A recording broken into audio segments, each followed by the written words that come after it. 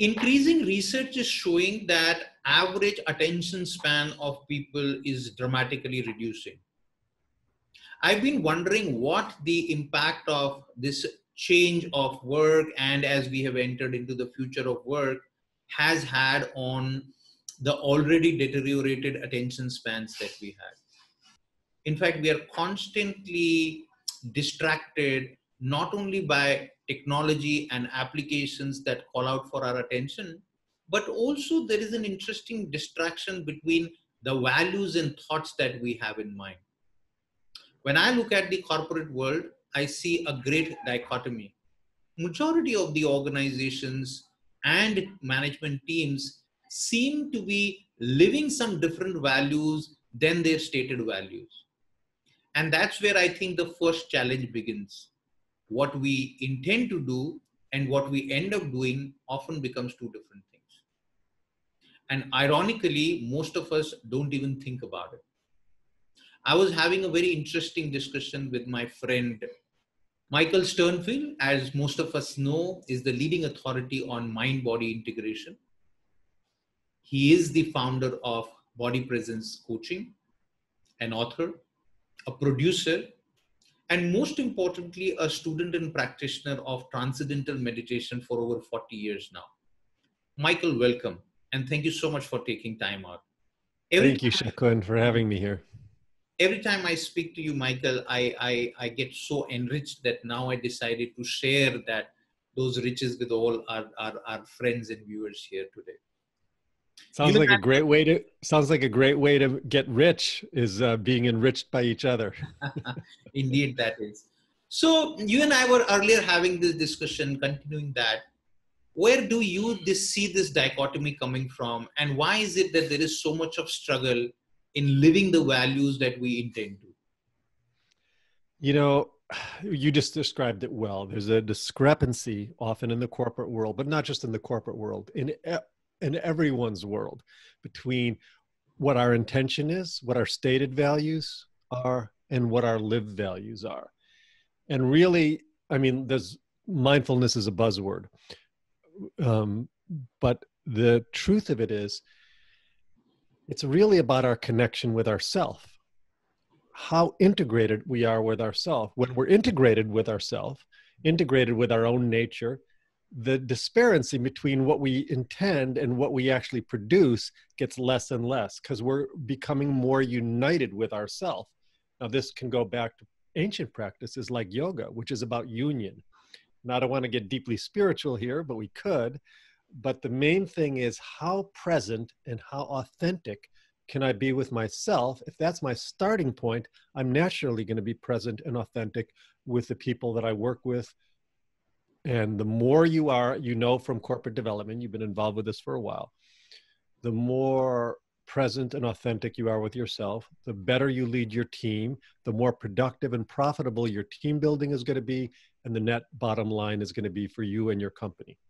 So in your experience, Michael, how and where this mindfulness and integration disappears? Where do we lose it? You know, I really think it starts, one of the reasons you introduced me with body presence coaching, which is one aspect. I have a dual career, both as a producer, working with some of the top people in the entertainment business, producing large events for the David Lynch Foundation. In addition, I've also been a therapist and a coach. I found that one of the bottom lines to really become present and authentic with yourself is being aware of your body. Now, you and I have talked about this a lot. There's really three values. Being in your head, which has a really good value for clear discrimination and good strategic action. Being in your heart, which is more grounded in your own emotional intelligence, but also being grounded in your gut, which relates to the body and being integrated with your body. And what I work with people is on this basis of tuning into the signals from their body, the awareness of their body, their gut level feelings, and that puts you more present in the body. It also keeps you integrated because you could have great intentions. You can have a good feeling, but unless you ground it in your behavior and action, you're a divided person. So that's just a sideline to show how the body relates to this, because we've had many discussions on that already. But let's talk about what's happening right now with what you just said. And I think, these talks that you do are short. Maybe we'll do multiple sessions. But, I always admired Einstein, not only as one of the greatest physicists of our modern times, but also a brilliant philosopher. And he made a statement which has deeply touched me from the time I heard it. There's one fundamental choice point in life. Is the universe a benign universe where things are always growing towards the good? Or is it a malevolent universe where there's entropy and things are moving towards going south, towards the bad? Once you make that choice point, everything flows from there. And really you can see it's a very brilliant point of how you live your life. Now, you made an interesting point, Shaakun, about what you saw. And when I mentioned that to you, you talked about the outflow from that. Could Yeah, you? and I think glad that you brought that up, because I see the fundamental misalignment happens when most of us who are purposely trained on competition subconsciously start operating from a space of lack of abundance. We believe that there is only as much market, only as much opportunity, and we will kind of miss on something. That's the kind of fear that takes over. Now, I don't know, and I want to come back to you with this question, but I see that in the corporate world, specifically in the context of business organizations, all of us seem to be operating from here and now as if there is no tomorrow. And if there is tomorrow, it's not an abundant tomorrow. There is only as much. Whereas when we look around nature, nature is full of abundance. There is no reason why I have to do something today under fear. I've seen a lot of people operate under fear, fear of failure, fear of rejection, fear of losing out. And there is this FOMO, fear of missing out, which actually is another pandemic in the future of work, which I see. What's your view? Why do we become so disassociated with the fundamental way nature is operating, Michael? Yeah, I mean, that's, we're drilling down. This is, we're going back to some of the discussions we've had over the last several months. Drilling down is because you've impressed upon me the whole corporate world, corporate development, and the fact that most of the training programs are just not very profitable, meaning there's a very low return. And I think we're drilling down to this one key point, which we're talking about right now, is how you can make this choice. First of all, is the universe a benign universe, a malevolent universe? And that translates essentially into a mindset that is the universe abundant, where it's going to produce more fullness, more fulfillment, or is it this malevolent universe, which is always we have to protect ourselves from? We have to out-strategize the universe. And the thing is, there's another great human potential specialist, Byron Katie, who wrote a book called Loving What Is. And she said a great quote, another one, this is comparable to the Einstein quote in terms of an impact on me. She said a very interesting quote. She said, reality has a way of winning, but only 100% of the time. Meaning Very Michael, this is extremely interesting. While majority of the people who are listening to us would believe this in their personal lives, but when the professional in them takes over, it somehow seems to me that this thing doesn't make sense.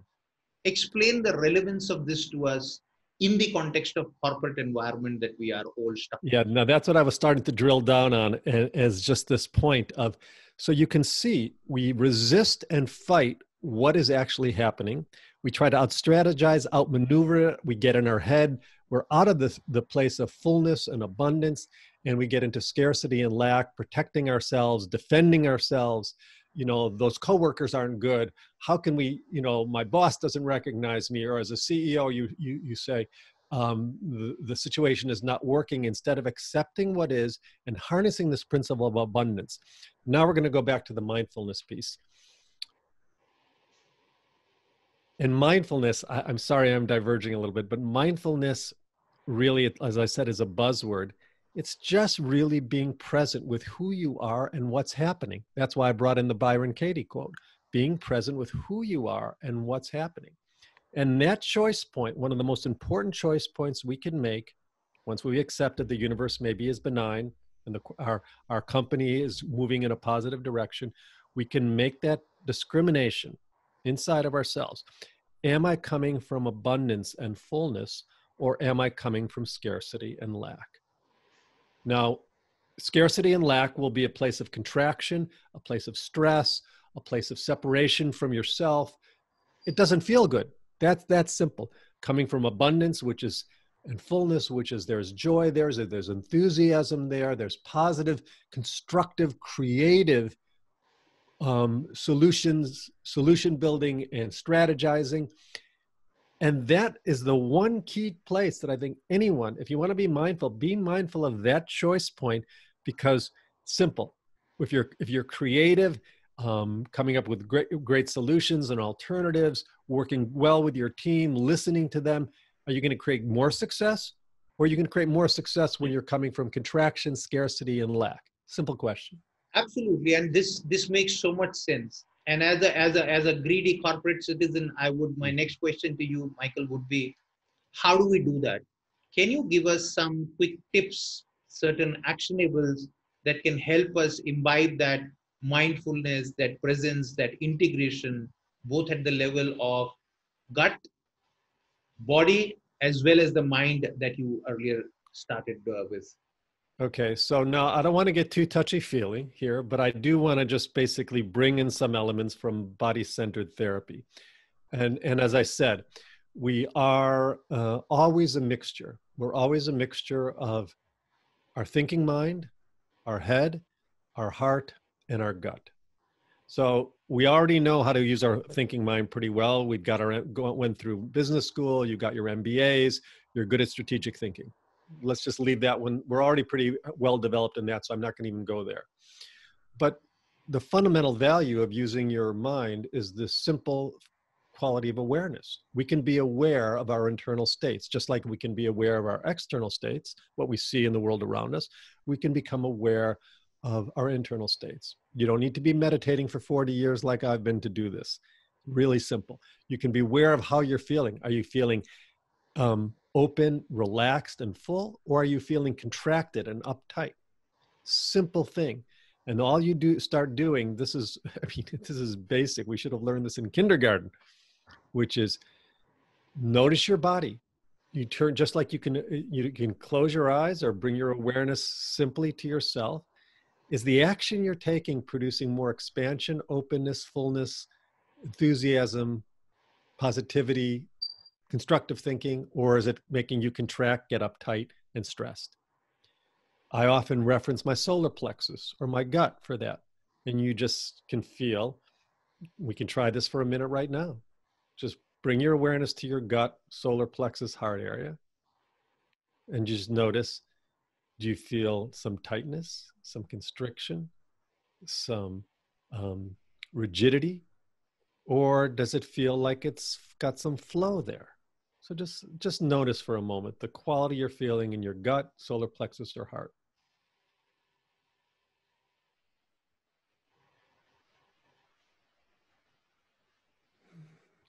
I'll add a few tips here.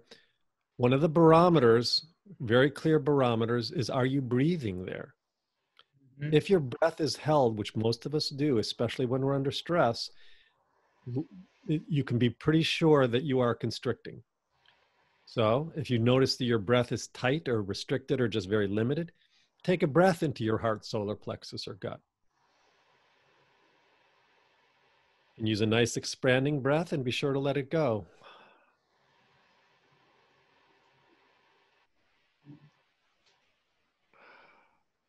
Let's do one more breath.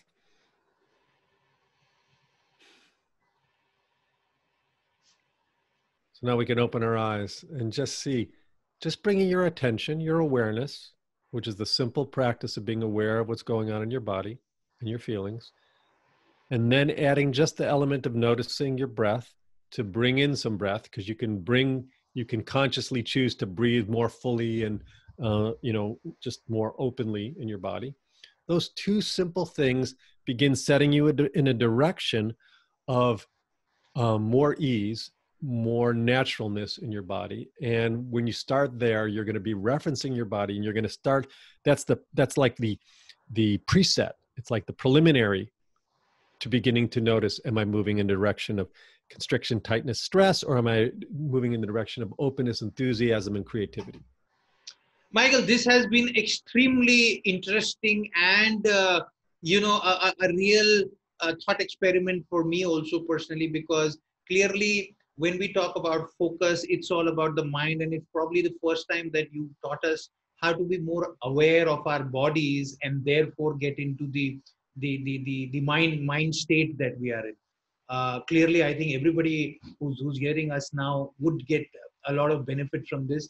And what I loved about, sorry, what I loved about what you just said is it's so easy. It's about just being aware. When I can look at my phone, I can look at my WhatsApp. Why can't be I take a moment and be constantly aware of my body? This has been extremely helpful, Michael. And as you rightly said, there is so much that we need to talk about that we will have to come back again and again. I really admire the work that you are doing. It'll be great for us to probably do one talk just on the body presence coaching that you've been doing, and I've personally benefited for on record from that. So yeah, thank you so much for your time today. Any Can I? thoughts you have for our? Yeah. I wanted to kind of bring it back full circle because we diverged a little bit. I didn't want to necessarily make this a body presence coaching session. That was just one tip. But the key thing that I think, you know, in corporate development right now, empathy and mindfulness are really good buzzwords. People want to use those. They think if they listen better to their colleagues and their employees, they're going to create a better work environment to create more productivity. So, but what's the real value in the personal setting? Of course, listening to people better, listening to yourself better is going to be a value. But in the corporate setting, we really want to find the principles and practices that are going to make us more effective leaders. And so when you say empathy, the ability to listen, or mindfulness, being more aware, the value of doing that is creating an environment where, once again, going back to Einstein's choice point and your interpretation of it, I'm just summarizing everything we've done here today, is to start becoming aware of that critical place in the concept and in your body of where you're choosing expansion, creativity, fullness, abundance, and where you are contracting away from it. And it takes a while to develop it. It's like a muscle. When you develop that choice point and its translation in your body, you're going to start moving your life in a more constructive, more fulfilling direction, both in your personal life and in your work life. So I really want to encourage people to see this is not, we're not talking ugga bugga, we're talking just a simple, clear choice to make in your life. And I hope people can start bringing that into their, as just a simple daily practice, just like we did today. Absolutely, Michael. This is very, very simple and very, very clear. Thank you so much once again for giving us your time. My pleasure, Shaakun. I think the series you're putting together on the future of work is fantastic. And I hope this is we put a little bit of direction into the future of our own presence in the world of work. Thank you so much.